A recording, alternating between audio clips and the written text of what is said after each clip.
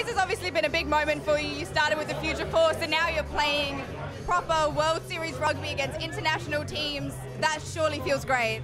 Yeah, amazing, and it's just another challenge for us. I think we've been stepping up to the challenge and playing some good teams, and yeah, looking forward to playing some more teams in the World Series. So running out in there for the first time, what went through your mind at that point? Just do your job.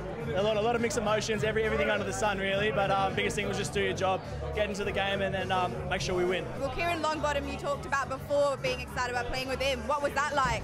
Yeah, it was awesome.